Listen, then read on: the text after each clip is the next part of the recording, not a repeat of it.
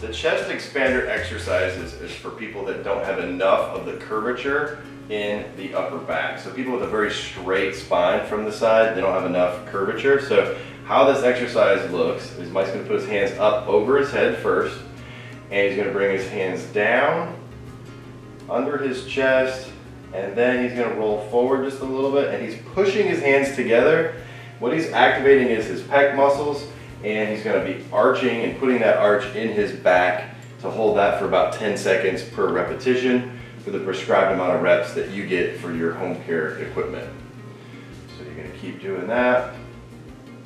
Activate the shoulders and the pec muscles, rolling forward, pushing that curvature in there. The reason that you want to have a curvature or a kyphosis in the spine is if you have too straight of a spine, it puts a lot of pressure on the discs and not the normal joints to support the weight of your body.